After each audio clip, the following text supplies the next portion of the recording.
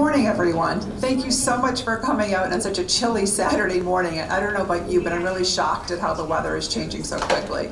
I know it's almost December. Actually, a couple of ways to go yet, but thank you for coming out this morning for a really important topic. We're so glad to be able to share with you some of the latest in terms of treatments for prostate cancer, to be able to answer your questions. I'm CEO of The Gathering Place, Michelle Serenian. We are so pleased to be able to present this program to you today.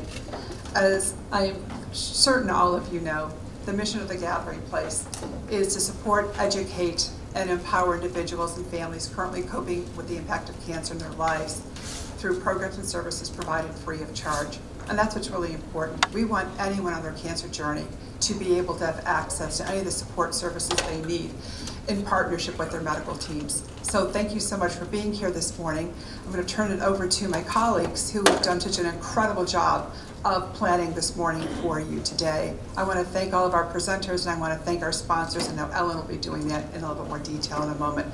But thank you so much. Enjoy the program. Please be sure to ask your questions. Thank you.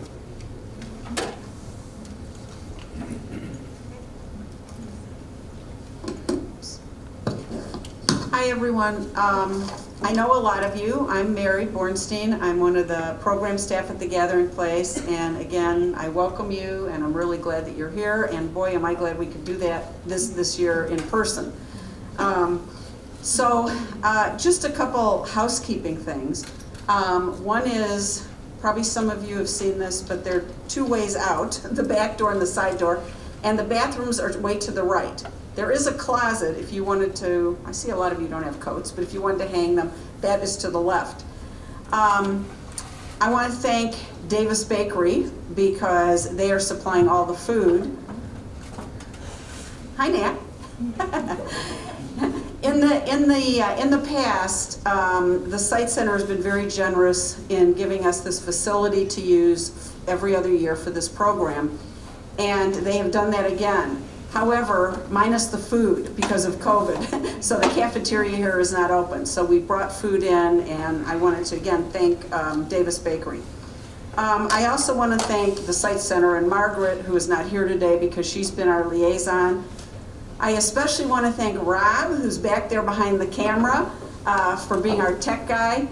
And that is really important. And so something we're doing this year is a little different. We are recording all these sessions with the physicians so that we will be able to either put it on our website, I don't know why I have this on, put it on our website or put it on YouTube. So that will be coming out. So you know that we have limited capacity because of COVID, so people that couldn't come today will be able to hear all of the talks. And the talks are going to be pretty amazing. We have some amazing physicians from the clinic in UH. And then lastly, I want to tell you a couple things about your folder. In your folder you have 2 index cards. We have more if you need them, but those are for questions. So the team and myself, who I'm going to introduce, will be coming up and down the aisles and collecting those cards for for questions for the physicians. So please write your questions down. If you need more index cards, we have them. Also in the packet, I'm really happy this year, we have the 2022 schedule for Prostate Partners meetings this year, both East Side and West Side. Same topics, East Side and West Side. When we go to in-person, it will be different speakers on each side of town. So I think a lot of you know we've been meeting on the East Side only, in person for several months. Before that we were meeting virtually. So we're hoping to be able to meet in person on both sides of town with speakers. But I'm really happy to have the 2022 schedule in there. So now I'm going to introduce the team. So I am on the east side most of the time in Beechwood, and my partner in the Prostate Partners group is Sandy Weinberg, and a lot of you know Sandy. And then on the west side, my counterpart is Erin Rafter, who's at the back of the room, and her partner on the west side is Bill Ember. And then we also have, I don't know where he is, oh, Bill Stone. who also helps us and brought in, you can put your hand up, and brought our breakfast this morning. Yay, Bill. And then we have someone that is near and dear to our hearts, Sue Flick, who is a clinical nurse practitioner from University Hospitals in urology. A lot of you know her, and she helps us every single year with this, and she will be, we will be collecting the index cards, giving them to her to ask questions of the physicians. So thank you, Sue. So now I'm going to introduce Ellen Heyman, who is one of my colleagues at the Gathering Place. She runs a lot of the groups, and she used to actually run the Prostate Partners group, and she's going to introduce the sponsors.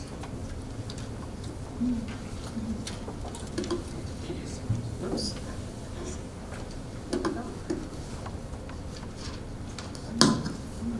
Hi, everyone. So I'm so grateful to our sponsors. You can see them listed here. And when I contacted them, they all said yes, immediately. So thank you so much. We couldn't have done it really without them. Our first speaker is Dr. Eric Klein, and I think many of you know Dr. Klein. Dr. Klein has been the chairman of the Glickman Urologic and Kidney Institute since 2008. And he's renowned in the area of prostate cancer, and he's also known for the many advances that he's initiated, as well as the compassionate way that he interacts with his patients. Whenever we call Dr. Klein to do something at the Gathering Place, he also says yes. So we're very grateful for that. Thank you.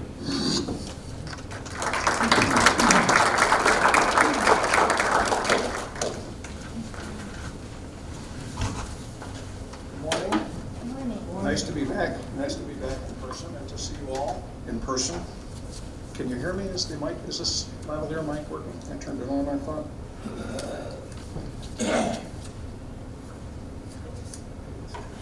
Great.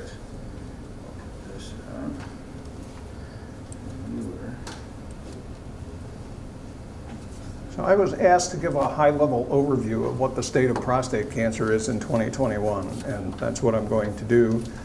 One of my mentors told me that the only advantage to getting older is gaining perspective, and I suspect that'll resonate with many of you in the audience here. And I'm going to try and share a 30-year perspective with you, thank you, of what I've seen in prostate cancer and where we are now. I will leave some time for questions also, and I just say I have another commitment that starts right after this, so I'm not going to be able to hang around for the day. I've got to leave right about 10 o'clock. So if you have questions, please be sure to get them in before then. So this is where prostate cancer is today. It is the #1 cancer in terms of incidence after skin cancer, after non-melanoma skin cancer. In men, having surpassed lung cancer many years ago, about 250,000 new cases this year and about 34,000 deaths. And this is a sobering number. I put this together now. 1 in 2 of all of us, well, probably many of you in the room probably have cancer, but 1 in 2 of all of us in the United States are going to get cancer sometime, some sort in our lifetime. That's a pretty sobering number. The good news is that the cure rates for cancer in almost every disease have really improved over the decades, and I'll show you the data for prostate cancer. You can see the lifetime risk for prostate cancer is the second line there. It's 1 in 8. So these are the incidence rates. We saw this huge spike back here in the late 80s when I started my practice due to PSA detecting a lot of cancer. And then it has fallen, and it's on the uptick again, and we're not sure why that is. This probably represents the government's prohibition against screening a few years ago, where we stopped screening, or primary care physicians stopped screening, and the incidence rate went down. This may just be a rebound now that we have recognized that screening works, screening saves lives. There isn't any controversy about this anymore. You can see that the average age at diagnosis is 67. We do see some men in their 40s. It's rare, but we do see it, and we see men older than that. And so I'll bring your attention on this slide, which is death rate due to prostate cancer, to this number first, which is the average age of death of prostate cancer is 80. So if you just look at the difference in the average age at diagnosis and the average age at death in men from prostate cancer, this cancer has a long natural history. I know that everybody wants to live forever and that some people believe, like Mike Roizen believes, that we ultimately will get there. I'm not so sure of that. But this cancer doesn't kill people rapidly, and I'll show you the progress that we've made in the course of the last 30 years. And this is the death rate due to prostate cancer. And so even though the incidence went up and then came down, the death rate continues to fall. And the reason that the death rate continues to fall is that we understand the biology of this cancer a lot better than we did 30 years ago. And there are lots of new great treatments that prolong life. That's an important message that you all need to hear. Getting prostate cancer is not the death knell that it was when I started my practice. So this is real progress on this slide. This is trends in 5-year survival rates starting back in 1975 when I was in college. And you can see here that we've made substantial progress in the survival rates, 5-year survival rates for prostate cancer. Okay, when I started my practice right around here, about 20% of our patients died within 5 years. That was pretty discouraging. That's no longer true. I haven't seen a patient die from prostate cancer in probably more than a decade now, someone newly diagnosed with early stage disease. Here's what's really remarkable to me. Look at all the other cancers that occur that are common and look at their 5-year survival rates as of 2016. There are none that are better than prostate cancer. So as a man, if you're going to get a cancer, get prostate cancer. It's pretty easy to treat, and you will still live a long time and have a decent quality of life. I know that no one has a choice about that. Now, there is one caveat here, and the caveat here is that if you are newly diagnosed with metastatic disease at the time you were diagnosed, the 5-year survival rate is 30%. It's not 100%. But what's remarkable in the middle here is that these are men who present with lymph node metastases in the pelvis. And there was a time when if we started doing a radical prostatectomy, we would check the lymph nodes by frozen section in the operating room. If the pathologist told us there was cancer in the lymph nodes, we would not take out the prostate, and those patients would die within 5 years because they didn't get enough treatment. We don't do that anymore. We recognize now that even if there's some cancer, limited amount of cancer outside the prostate in the pelvis, that aggressive treatment with surgery and hormones and radiation can save lives, and it does. 100% of these people, and I even have a living example here in the audience who I won't point out to you that I operated on about 30 years ago now, I think, and 30, he identified himself, 30 years ago exactly. Nat Cook is the guy.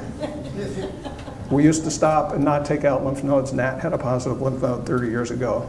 Here he is right here, alive and well, and has done a lot for the organization. So, yeah, good for you, Nat. Here's the other good news. In 1989, when I started my practice, the 5-year survival rate for men with metastatic disease was 0%. So now it's 30%. So, you know, perspective is everything. As a clinician, 30% represents real progress. As a patient, if you're newly diagnosed with metastatic disease, 30% doesn't sound so good, but it's a lot better than it used to be. One caveat here, I want to make this very clear. If you start with localized disease and no evidence of metastasis, and have radiation or have your prostate out, and 5 or 10 years later you get metastatic disease, your survival is better than 30% at 5 years. That has a different biology to it. So this is real progress that we've seen in 30 years. This is a challenge, I think, and this is where the gathering place comes in. This is so important. I was talking about this just before the program started. There are almost 4 million men who have survived prostate cancer who are alive in the United States now. That's equal roughly to the population of Los Angeles. So there's a whole major metropolitan area of men with prostate cancer now, and that raises survivorship issues. All treatments have side effects. People ask, what's the best treatment for my cancer? And they're asking 2 questions. One, which has the best cure rate? We'll talk about that a little bit. And then they ask, which has the fewest side effects? The answer to the second question is none of the above. They all have side effects. And so survivorship and treating side effects is an important issue. The gathering place serves very, very well your needs, your emotional needs, your intellectual needs, guidance for getting treatment for side effects and so forth. And I really would encourage you to continue to engage this organization for that kind of support. This is a growing, burgeoning need as people live longer, and as more and more treatments come online and we discover new and interesting side effects and so forth, this is really an important issue that needs to be addressed. All right, let's talk about screening. Again, there is no question that screening for prostate cancer saves lives. The European screening trial showed that men who were screened with PSA were 35% less likely to die of prostate, 27% less likely to die of prostate cancer 15 years later, and 35% less likely to get metastatic disease. So tell your young relatives who are men that they need to be screened for prostate cancer. PSA is still the backbone of what we do. There are some new, what we call germline genetic tests that measure the genes that you're born with that indicate what your lifetime risk of prostate cancer is that will be coming online in the next few years that will help determine who really needs to be screened and how often they need to be screened, but screening works. So PSA is terrific, except when it isn't. The problem with PSA is that it's prostate specific, but it's not prostate cancer specific. And so most men who have an elevated PSA, in fact, don't have prostate cancer. In the past, that has led to too many biopsies, which cause, it cause some local side effects, are uncomfortable, can cause serious life-threatening infections, that sort of thing. The whole field of urology has been dedicated in the last, I would say, 15 or 20 years to figure out ways to minimize that risk so that we don't subject men who have negative biopsies, we don't subject men who aren't likely to have cancer to biopsies, and so that we don't cause side effects with biopsy. We really only want to biopsy men where we're likely to find a cancer. That's really the goal. That's what we want to get to. There are a number of tests on the market already that can reduce the need for biopsy. Let me say that in a different way. They have better sensitivity and specificity for detecting cancers that we want to know about, and can reduce the number of men who are recommended for biopsy. And you may know some of these. The ones that are commonly used are Prostate Health Index and OPCO-4K. Those are blood tests. These others are urine tests. They're all great. They all have great science behind them. And as I will show you, the new screening paradigm, if you have a PSA that's worrisome, you should have what we call a reflex test, one of these or one new one that I'm going to tell you about.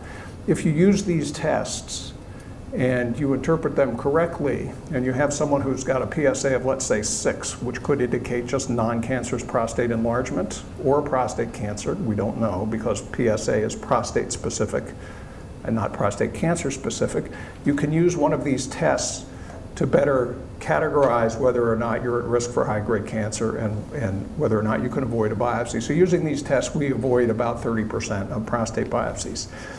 In Cleveland here, we've been working on a new assay called ISO-PSA, which is not a new kind of PSA, but it's a new way of measuring PSA that's related to cancer in the bloodstream. It increases the specificity for an abnormal test to indicate the presence of cancer. And the way it works is that PSA is a normal protein. Normal prostates make PSA, and normal prostate cells make normal amounts or normal structures of PSA.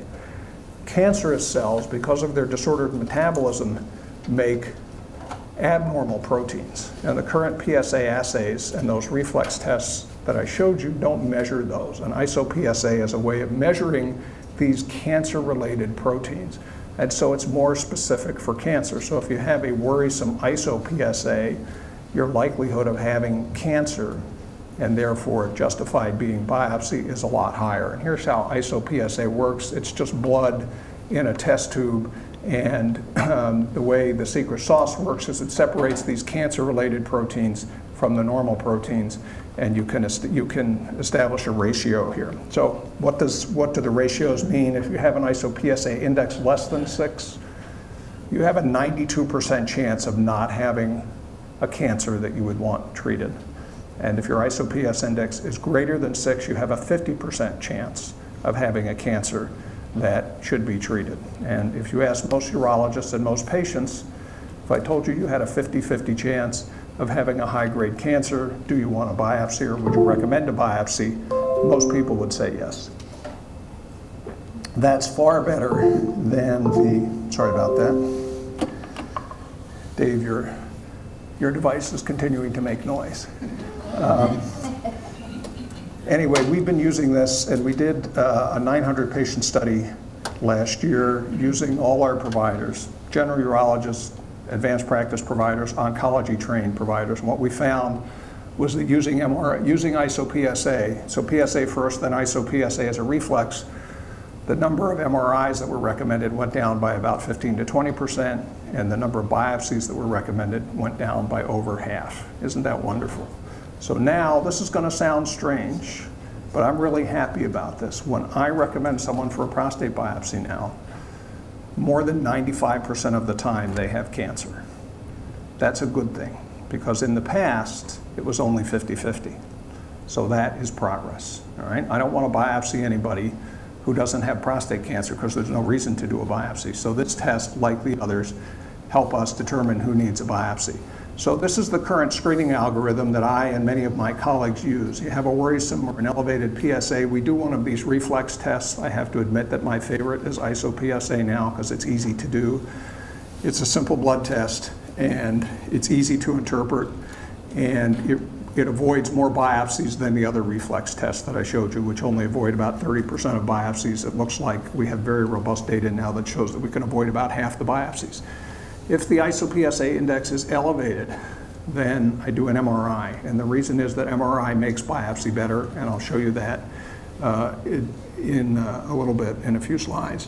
And if the MRI is negative, then, excuse me, if the ISO-PSA is negative, no MRI, just monitoring. If the ISO-PSA is positive, then an MRI, and a biopsy regardless of whether or not the MRI shows a spot or not. And the reason is we've learned that while MRI is great and it makes the average biopsy better, it doesn't see all high-grade cancers. About 20% of high-grade cancers are not seen by MRI. So at least the way I think about this, looking at the data, even in someone with a negative MRI and an elevated ISO-PSA or one of the other reflex tests, still needs a biopsy. All right, how to do a prostate biopsy. This is really confusing, and it is evolving to a new standard. In the past, again, going back to when I started my career, I'll tell you what it really used to be like when I started my career in 1981 as a resident at the Cleveland Clinic. Someone who needed a prostate biopsy was admitted to the hospital the night before the biopsy. They were asked to, they got a full set of labs, take a betadine shower, just like we do for open surgery, got intravenous antibiotics, got general anesthesia in the operating room, and had a needle that was passed through the perineum between, that's the skin between the testicles and the rectum, that was guided by a finger in the rectum. And about half the patients, the needle went into the bladder and they got clots, and they ended up needed to stay a second night in the hospital with a catheter. That's what's the state of the art then. Then along came transrectal ultrasound in the mid to late 80s, and that changed everything because it moved prostate biopsy to the outpatient setting where we could do it in a few minutes by putting a probe in the rectum, seeing the prostate, and sticking the needle in the prostate. And that has served us better, I was going to say well, but it served us better than the prior way of doing things for all these decades. What came along a few years ago was MRI, with high quality MRI and radiologists who are really able to read MRIs in a standardized fashion and say, yeah, this area looks like cancer and this area doesn't look like cancer. And we were able to increase the yield by doing targeted biopsies using software that allows us to have a real-time ultrasound image and the stored ultrasound image and fuse them together. That's what the fusion means. So that became the standard a few years ago. Where we are headed now is to a new standard of transperineal biopsy, back to the future kind of thing. But transperineal biopsy done as an outpatient, sometimes under local anesthesia, sometimes under sedation, sometimes under general anesthesia. There are a lot of factors that go into that. And transperineal biopsy is more comfortable for the patient and has almost no risk of infection, and we don't even use antibiotics for transperineal biopsy. So that's where we're headed.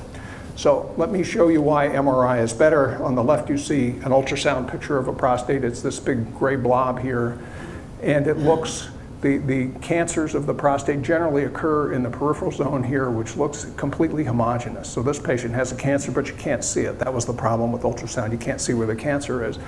Whereas with MRI, this is a different patient. You can see here in the peripheral zone, there's this dark spot right here that shows us, yeah, that's where the cancer is hiding, and that's where you should focus your needle. And that's why the yield has increased so much. And so that's been a real advance.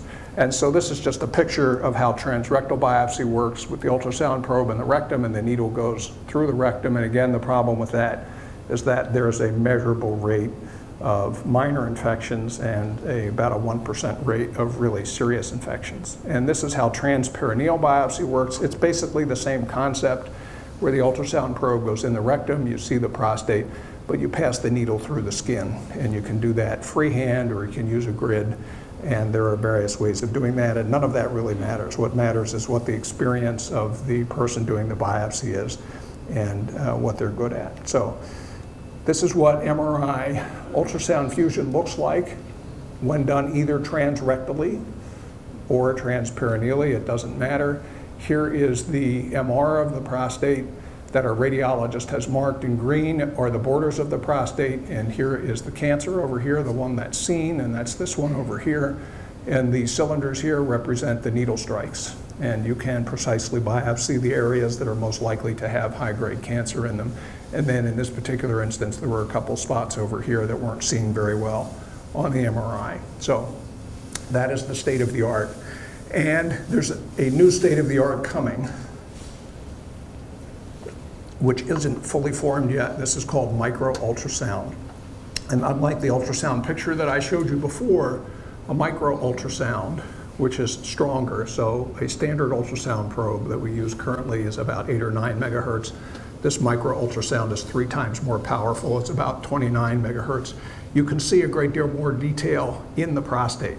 And here, for example, is an example of a lesion in the prostate that looks just like it did on MRI. These biopsies using this machine can be done transrectally or transperineally, and we're not there yet, but we think in the future we may even be able to avoid doing an MRI, because micro-ultrasound is just as good as MRI if the person doing the ultrasound and the biopsy really learns the system. So this is in progress. There's, to my knowledge, there's 1 unit in Cleveland, and that's at Fairview Hospital, that our urologic oncologist, Rob Abu-Asli, is using. This will be the new standard in a few years, I think. So more head-to-head studies need to be done, but we're headed that way. So for those of you who have had an MRI, even not of the prostate, avoiding an MRI is a good thing. They're very claustrophobic and noisy, and they're a nuisance to do. All right, let's move on to treatment. This is data from a couple years ago showing trends in initial management of prostate cancer.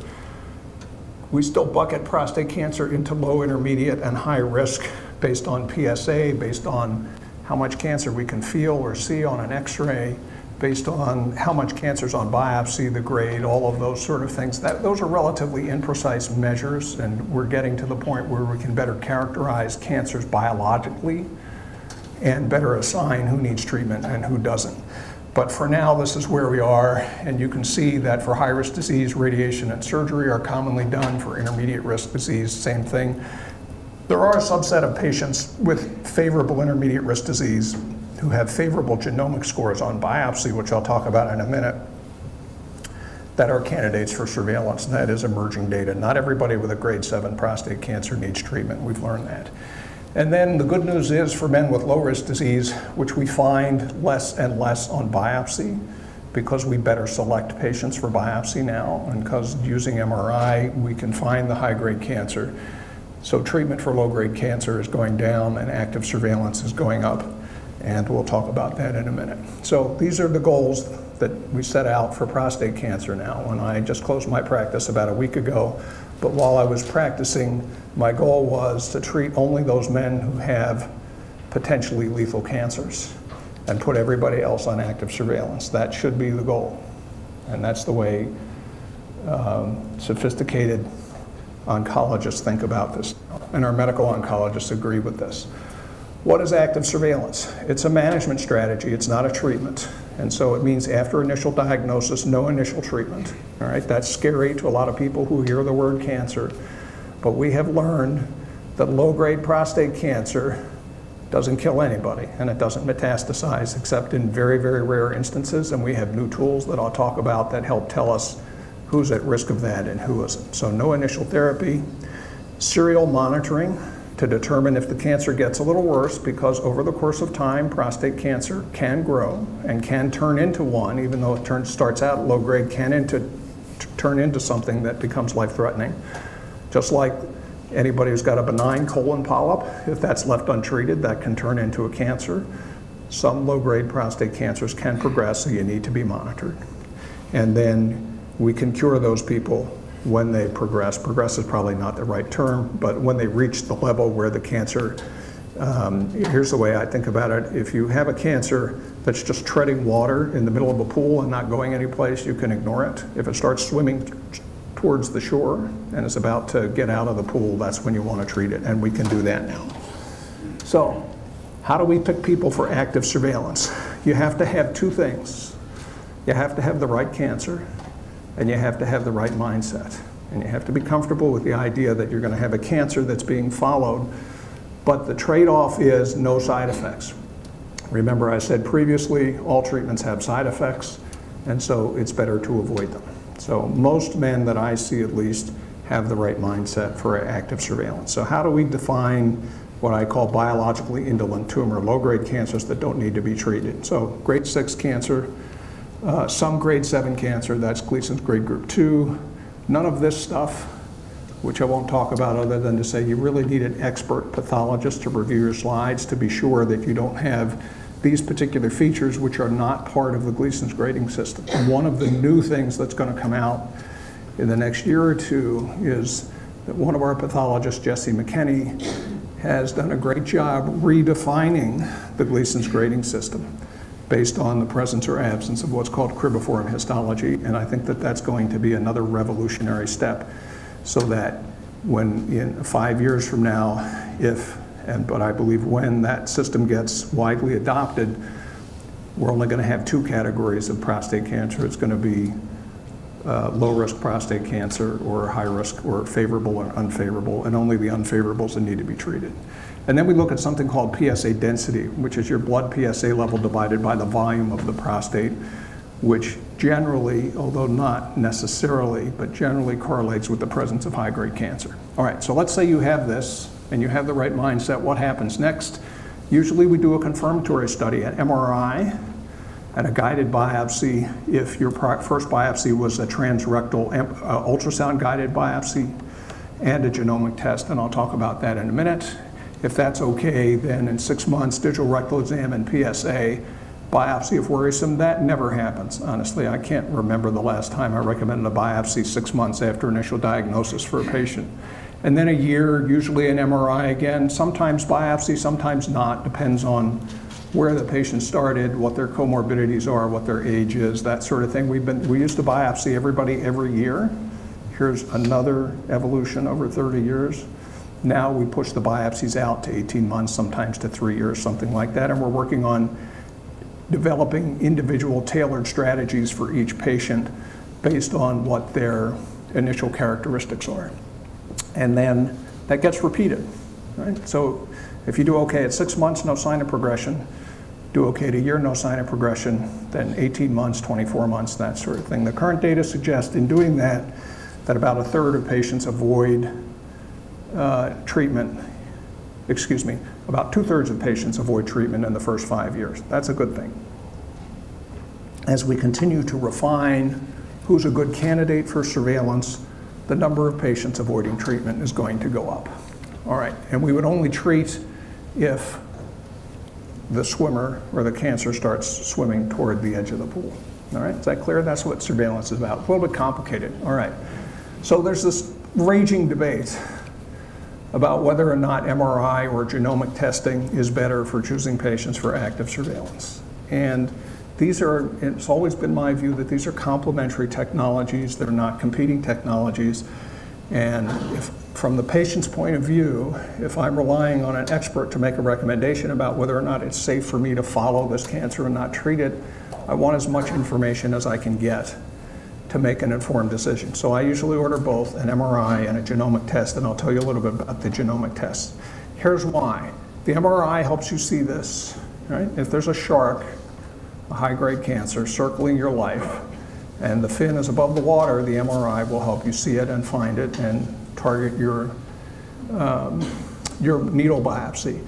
But there's a lot that goes on under the surface, and as I mentioned to you, MRI doesn't see 20% of high-grade cancers.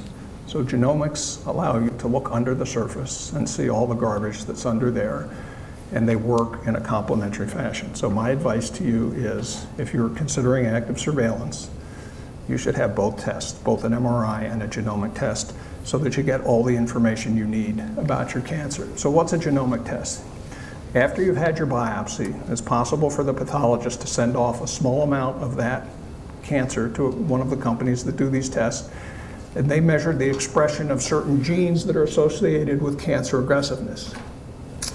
If your score is low, then the likelihood of you having an aggressive cancer that's going to threaten your life is very, very low, and I'll explain the data on the slide in a minute.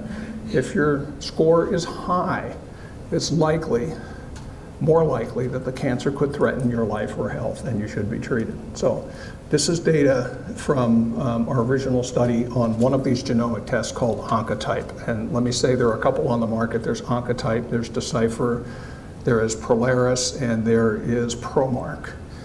I had a hand in helping to develop 3 of those. And there's recently published data that suggests, confirms my bias from having worked on these markers for 20 years, that the best 2 are Decipher and Oncotype. Okay? That's my personal opinion. It's not scientific fact, but those are the 2 that I have relied on over the years. So this is data. When we first developed this, we took a cohort of about 500 men who had had radical prostatectomy and been followed for a number of years. And we microdissected the tissue and figured out that this worked. This is 20-year follow-up data, and this is unique data because there's no other data like it in here. So what this shows is that at the time you were diagnosed with prostate cancer, these men were diagnosed with prostate cancer, if your what was called the GPS score for Oncotype was below 29, you had a 4% or less risk ever over 20 years of getting metastatic disease, and almost a 0% risk of dying of prostate cancer, which is a really strong argument that if you have a low score and you don't have any high-grade cancer on your biopsy, that active surveillance is safe.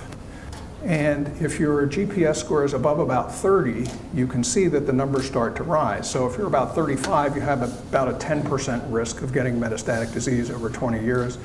In my experience, most patients, if you quote that risk, would say, yes, I want to be treated to avoid that risk.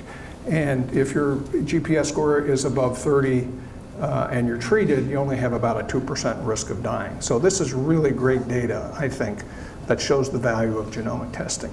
And here's another nice study that actually was coordinated by our next speaker, Dan Spratt. Dan, I haven't seen you in the audience here yet. If you're here, are you here yet? He'll be here. Who published this using the other marker, Decipher. And what this showed was that men who had a low Decipher score stayed on active surveillance. So this is the likelihood of, this is everybody starting on active surveillance, and this is the likelihood of needing treatment over time. If you had a low score in the blue here, you were far more likely to stay on surveillance than with a high score. What does that mean? It means if you had a low score, your swimmer stayed treading water and was less likely to start going toward the shore. Whereas if you had a high score on biopsy, that was more likely to happen. Here's what's more important and more impressive to me. In patients who started on surveillance and then were treated, if you had a low Decipher score, virtually everybody was cured when they were treated, right? You caught the swimmer before he got out of the pool. Whereas if you had a high Decipher score, this indicates people with PSA recurrences afterwards. This is still going down. And what that says to me is that if you have a high score, a high Decipher score, or a high Oncotype score, or high Prolaris score, or high Promark score, you need treatment. You should not go on surveillance. That's the main message. None of this existed 15 years ago. This is another major area of progress in prostate cancer over the course of my career where we understand the biology of the cancer better. All right, what's the best treatment? We could argue about this.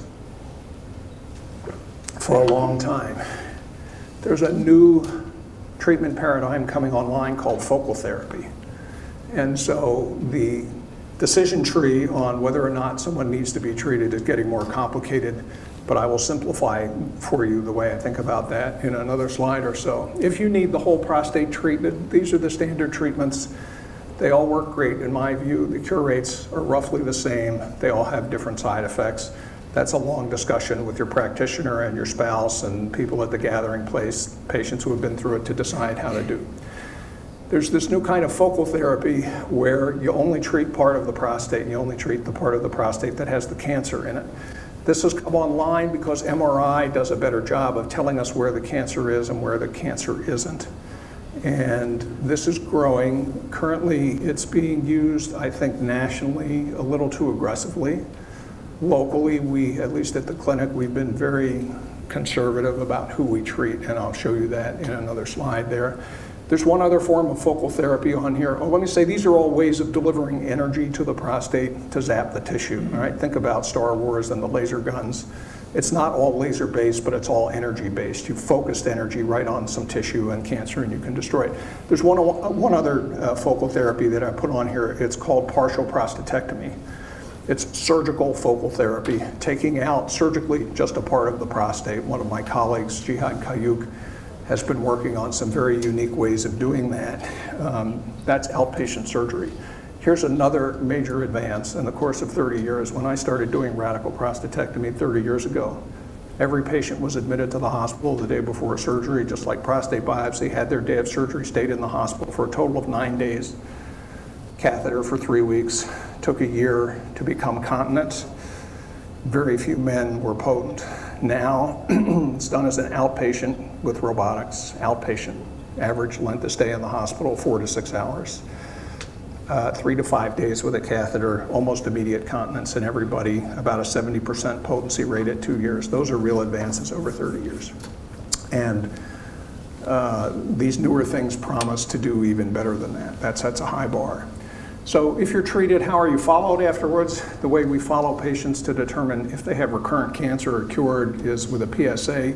With focal therapy, it's a little more complicated than that. It's a little bit more like active surveillance. If you leave the prostate in place and only treat part of it, the rest of the prostate still makes PSA, so your PSA isn't going to go to 0.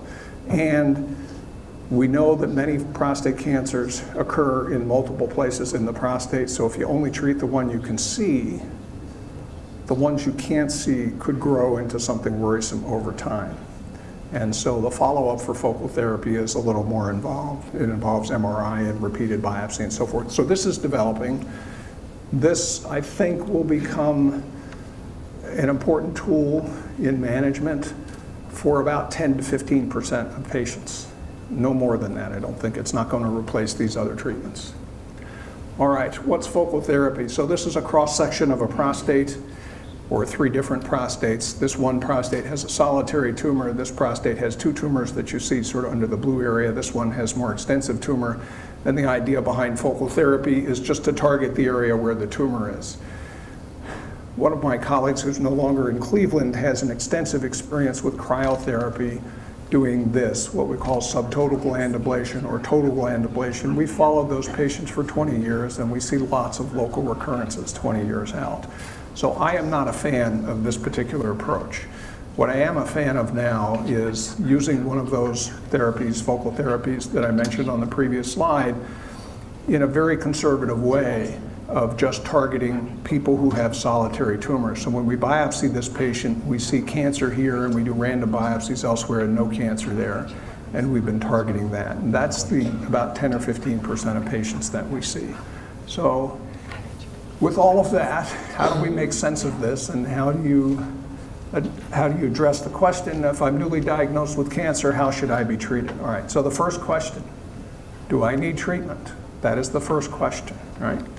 And if the answer is no, then you go on active surveillance. Why might you not need treatment? Because you have a cancer that's only going to tread water. And that is the #1 choice all the time. All right, if the answer is yes, am I a candidate for focal therapy? And then you have to have a discussion with whatever experience your particular medical institution has with focal therapy. It's not clear yet if there's a winner here, and there are lots of other different therapies coming online yet. So there's no clear winner here. And if the answer is no, which whole gland treatment best suits my needs? Okay, and that's the way I think about it. I'll leave that up for a minute so you can think about it. And that's how it works. All right, what about what we call now moving into metastatic disease? Remember I pointed out to you that there's a 30-year survivor in the room who had a lymph node metastasis. We call that oligo, which means few, metastatic disease. So we have patients like this who present with metastatic disease. They have cancer everywhere. I once saw a patient early in my career who had cancer all throughout his skeleton. He was 70 years old. He could barely walk. His PSA was 10,000. It's the highest I've ever seen. He was treated with Lupron.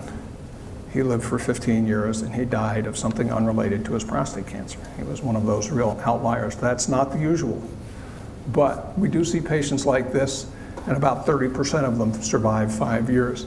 And we see patients like this who have localized disease, but more and more with new imaging, we see patients who have cancer in the prostate and just 1 or 2 spots of cancer elsewhere. We call that oligometastatic disease.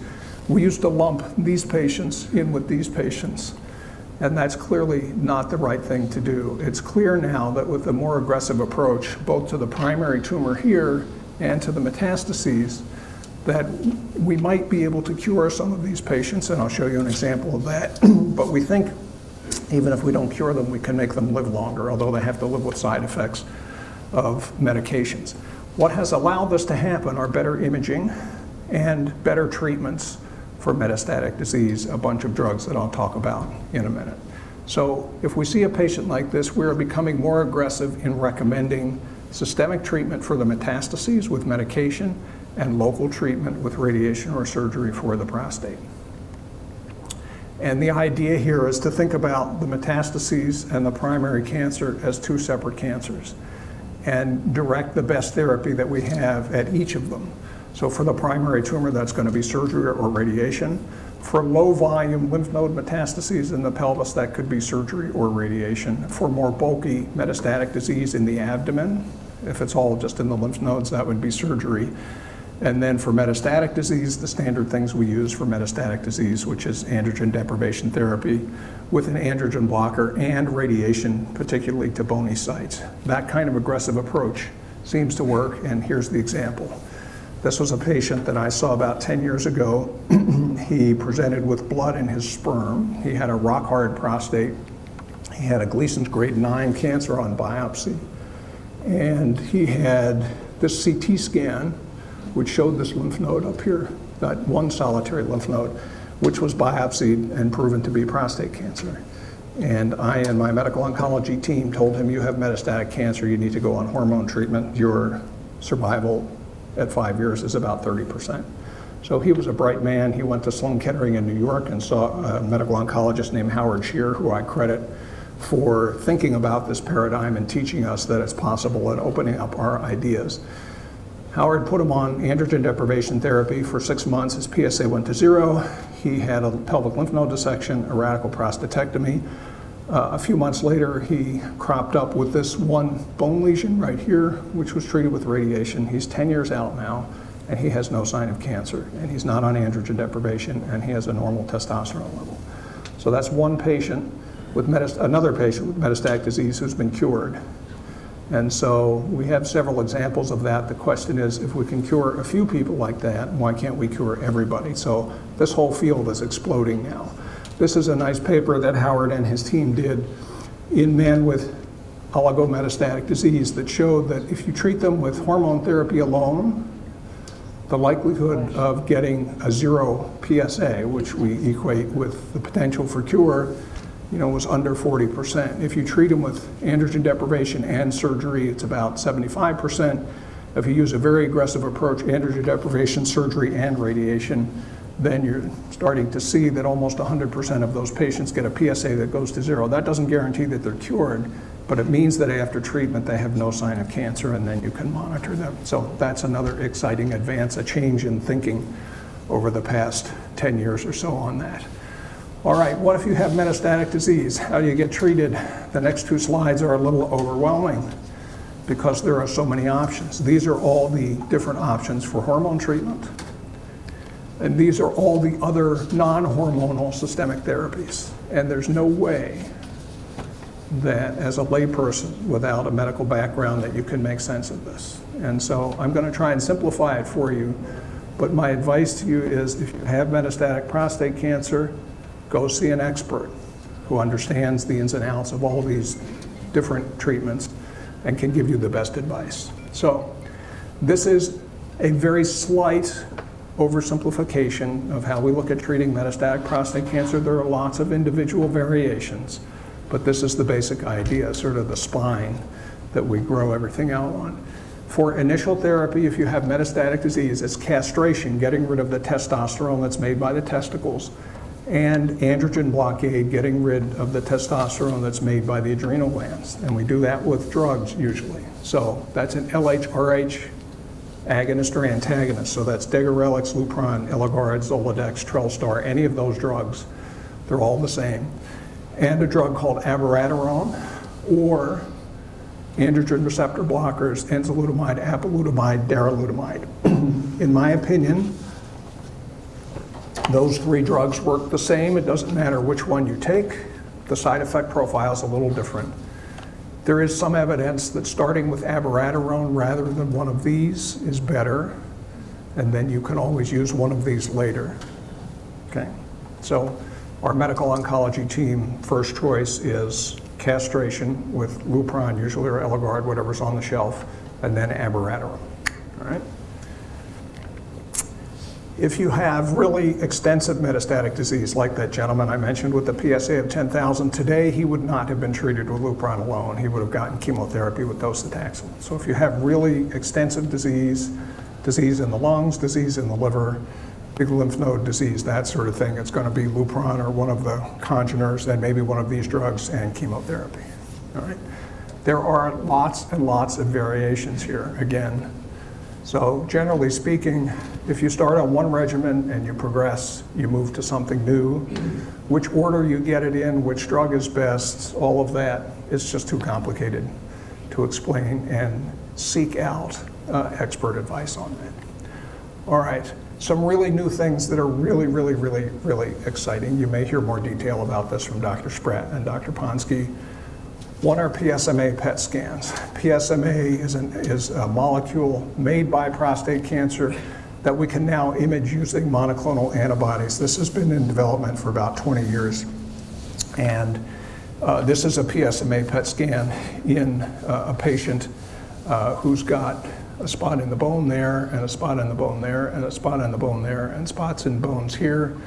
And I don't think this patient had any lymph node metastases, but this will now be used for patients with really high-grade cancers before they get their prostatectomy or their radiation to see if they had metastatic disease.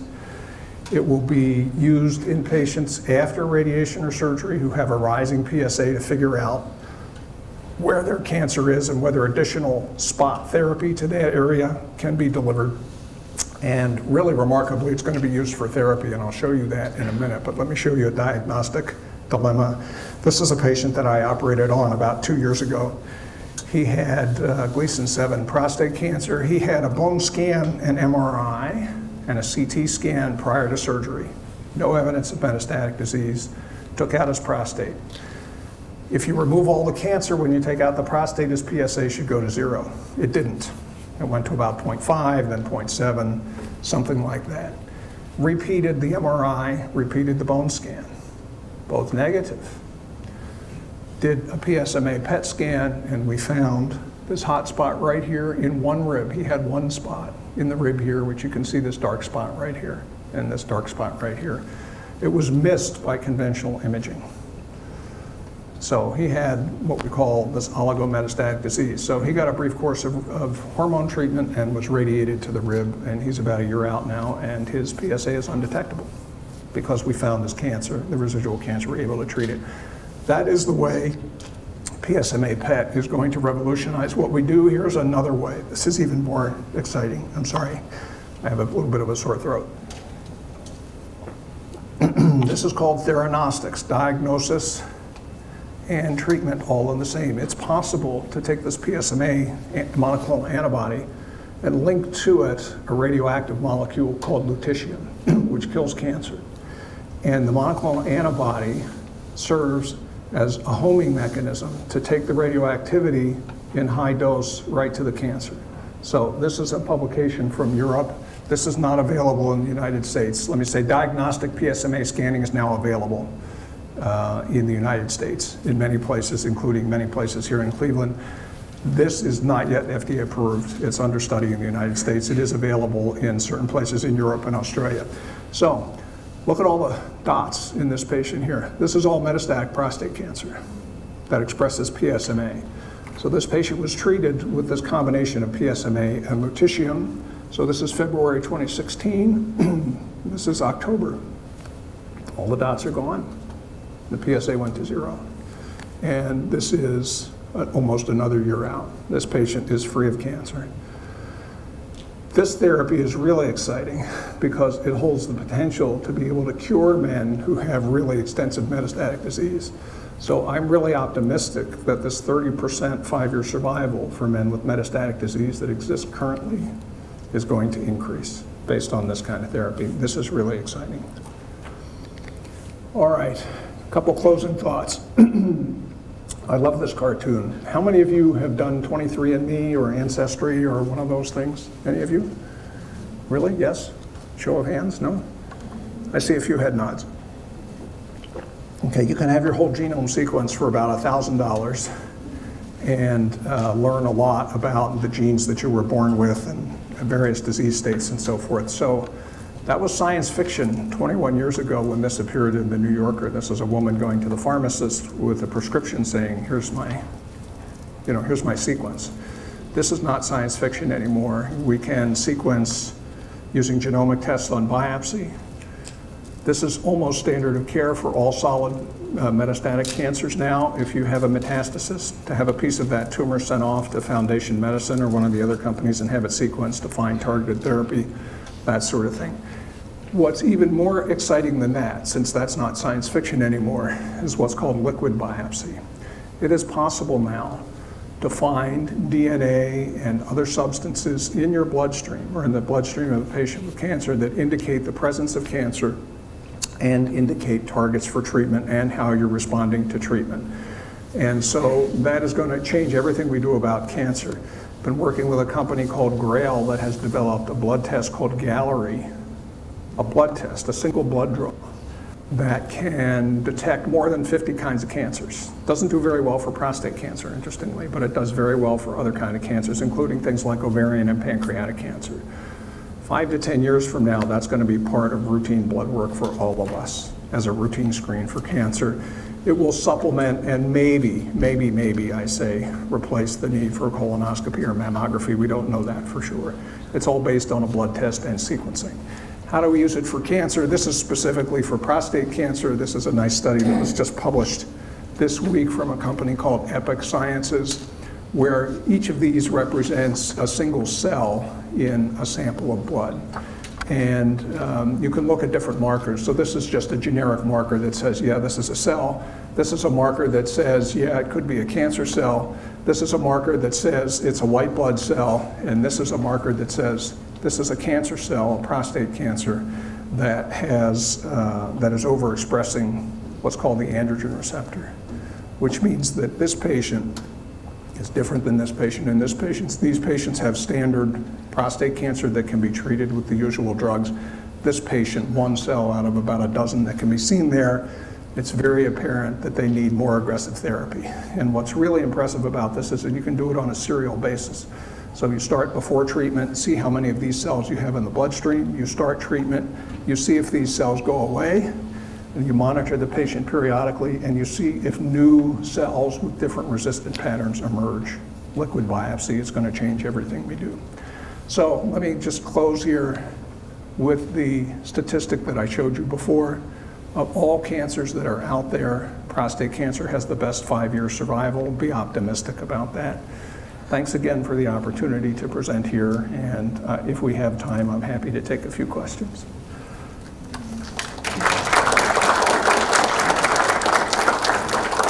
Obviously, a huge thank you to Dr. Klein. Always so much great information, a lot of information, but presented in such an understandable way, which we always appreciate. And so I know we have one question so far. Well, I wrote down one. Okay. And Sue has Go ahead. questions as well. So we'll do a couple of questions, Sure. and then we will be able to go on the next one. Thank you so much. You're welcome. It's always great to hear you speak, and I hope your retirement isn't going to deter you from coming back the next time we do this. So a first question I had on the ISO PSA. Yes. Is that ready for prime time now? Yeah, ISO PSA is ready for prime time. We use it all the time, routinely.